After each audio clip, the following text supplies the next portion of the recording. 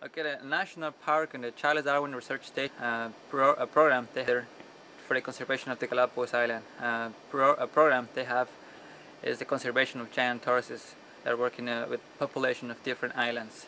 So national park gardens go to different islands looking for giant tortoise nest. They collect eggs and are brought to this center. Are incubated in natural and artificial incubators that work with solar panels. In this picture here, we got a hatching process. It takes 3 days. When the hatchlings born, they got a yolk sac attached to the stomach. They are in the nest chamber for about 30 days. So this yolk sac provides them with the nutrients they need to survive these 30 days. Then they are measured, put a number and a color on the carapace.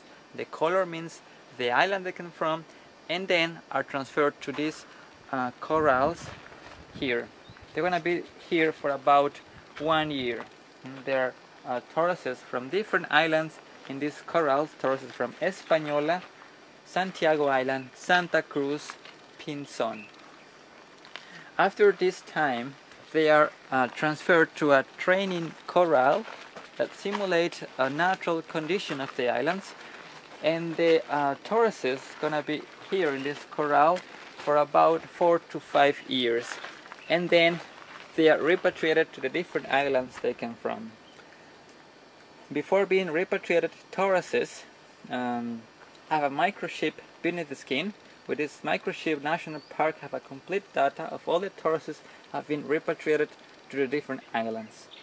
This program started in 1969 with tortoises from Española Island, and now the programs is with all population of giant tortoises that were almost in extinction during the 17th, 18th century because of the pirates and buccaneers.